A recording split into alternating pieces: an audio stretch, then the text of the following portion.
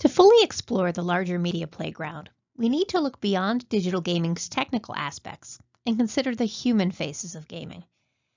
The attractions of this interactive playground validate digital gaming's status as one of today's most powerful social media. In this video, we'll explore some trends and issues with digital gaming, consider the economics of digital gaming, and evaluate the role of digital gaming in a democratic society. Virtual communities often crop up around online video games and fantasy sports leagues. Indeed, players may get to know one another through games without ever meeting in person, interacting with each other in pickup groups, temporary teams assembled by a matchmaking program integrated into the game, or in a guild or clan of mostly experienced players. Players communicate in two forms of in-game chat, voice and text. Chat allows players to socialize and coordinate missions within a guild or clan. These methods of communicating with fellow players, who may or may not know each other outside the game, create a sense of community around the game's story. Some players have formed lasting friendships or romantic relationships through gameplay. Communities also form outside games, through websites and even face-to-face events dedicated to digital gaming in its many forms. This is similar to when online and in-person groups form to discuss other mass media, such as movies, TV shows, and books. These communities of play fit into three categories. The first is collective intelligence, user-generated advice and tips related to gameplay that's posted online. I've visited the My Little Pony Friendship is Magic wiki for the Gameloft game for information on new characters and quests. Gaming sites and blogs are among the most popular external communities for gamers, including IGN, GameSpot, and Kotaku. There are also conventions and expos, gatherings where game enthusiasts come together to test out new games, play games in competition, and meet video game developers. One of the most significant is the Electronic Entertainment Expo, or E3, held annually in Los Angeles. As games and their communities have grown more elaborate and alluring, many players have spent an increasing amount of time immersed in them, a situation that can feed addictive behavior in some people. Some games involve a player's entire body in gameplay. The Nintendo Wii system successfully harnessed user-friendly motion control technology in handheld controllers and, for some games, a balance board to open up gaming to non-traditional players. Microsoft's Kinect system uses sensor cameras and microphones to translate a player's movements and commands into actions by on-screen avatars. Virtual reality gaming involves transporting players to new worlds without leaving their homes, using various combinations of special goggles, helmets, vests, and gloves embedded with visual and audio functions, haptic feedback capabilities, and sensors. VR devices include the Oculus Rift, pictured here, and Sony PlayStation VR. Enhanced reality games like Pokemon Go take immersion in a different direction, moving the gaming experience out of living rooms and arcades and into the world. Using smartphone screens to reveal hidden characters and rewards, the game requires players to walk around outside to catch Pokemon. Immersive games are also being used in workforce training, in military recruiting, for social causes, in classrooms, and as part of multimedia journalism. Developments like these continue to make games an ever larger part of our media experiences, even for people who may not consider themselves avid gamers. Addiction to digital gaming, sometimes called internet gaming disorder, is described in the American Psychiatric Association's Diagnostic and Statistical Manual of Mental Disorders, the DSM-5, which is used by mental health professionals to diagnose mental disorders. There was not sufficient evidence to determine how to classify IGD when the DSM-5 was published in 2013, which leads some critics to consider the definition too vague. Nonetheless, most experts agree IGD is a problem, and gamers cross the line from hobbyist to addict when their physical and mental health is affected, experiencing depression, anxiety, and feelings of isolation. These addiction-related findings are not entirely surprising, given that many digital games are addictive by design. just as habit formation is a primary goal of virtually every commercial form of digital media, from newspapers to television to radio. Cultivating obsessive play is the point of most games. From recognizing high scores to levels that gradually increase in difficulty, designers provide constant in-game incentives for obsessive play. Even your Farmville crops would start to die if you didn't visit daily. The Entertainment Software Association, the main trade association for the gaming industry, likes to point out that nearly half of game players are women, and that more than 3/4 of games sold are rated in the family and teen-friendly categories. While these statements are true, they also mask a troubling aspect of some of the industry's most popular games: their violent and sexist imagery. Most games involving combat and weapons are intentionally violent. The most violent video games, rated M for mature, often belong to the first-person shooter, dark fantasy, or survival horror genres, and cast players in sinister roles, in which they earn points by killing and maiming their foes in horrendous ways. Whether violent video games lead to real-world violence has been a hotly debated topic for years, and we'll explore it a little further in a supplemental video. Another major concern is how women are portrayed in video games, as damsels in distress, as rewards for successful male avatars, or as hypersexualized representations, even when they are the main character, like Lara Croft in the Tomb Raider series.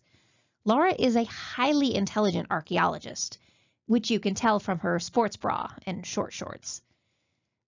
An extreme example of a misogynistic game narrative is the Grand Theft Auto series, where a male character can earn health points by having sex with a prostitute. The character can then beat up or kill the prostitute to get his money back.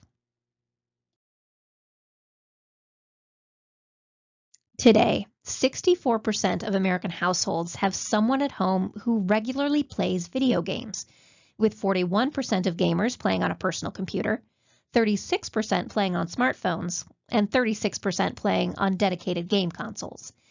The entire U.S. video game market, including portable and console hardware and accessories, added up to $43.4 billion in 2018.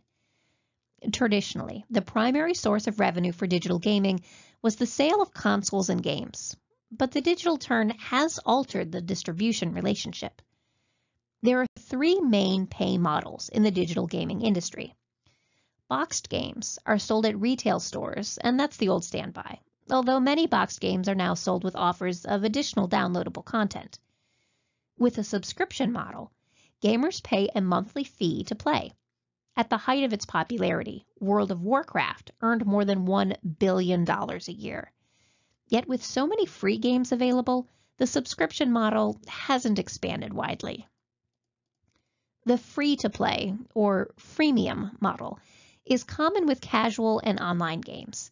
They are offered online or downloadable for free to reach a mass audience.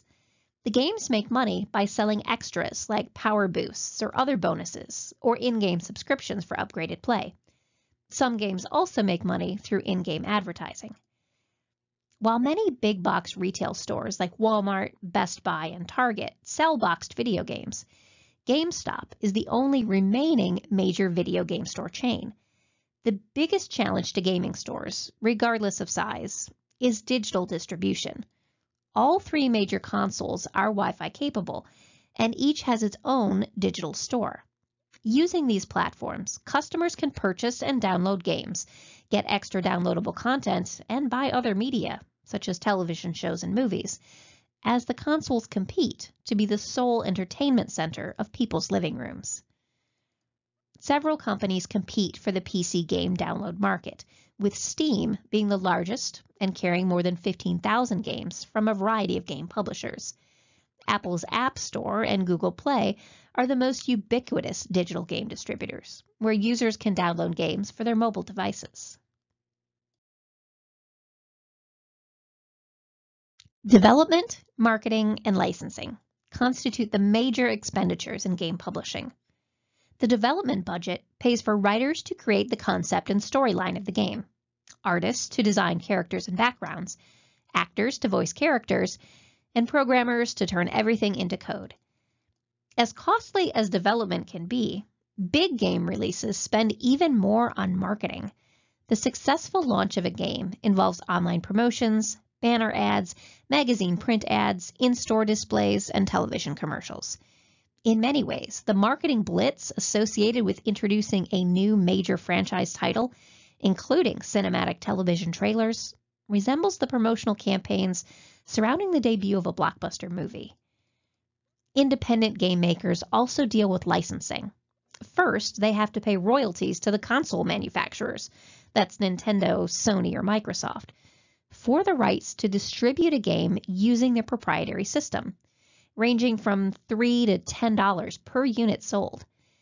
Games may also license someone else's intellectual property, characters, stories, personalities, and music that require licensing agreements.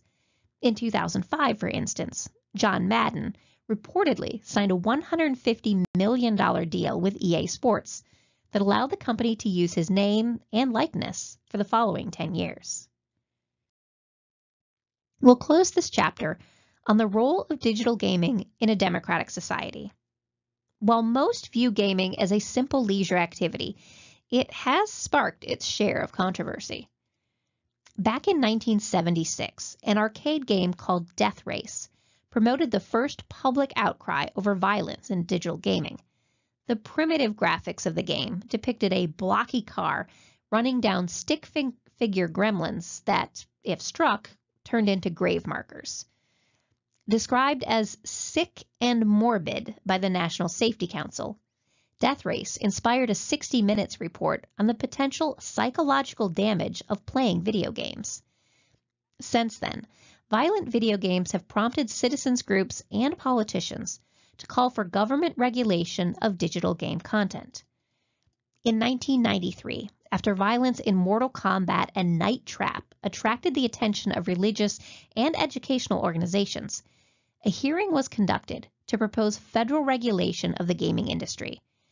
In an effort to avoid government oversight, the industry turned to self-regulation and founded the Entertainment Software Ratings Board to institute a labeling system, much like those for TVs and movies, designed to inform parents of sexual and violent content that might not be suitable for younger players.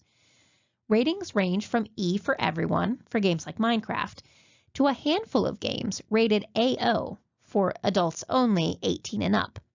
Although many AO games, like Grand Theft Auto San Andreas, were later edited to receive an M for mature rating.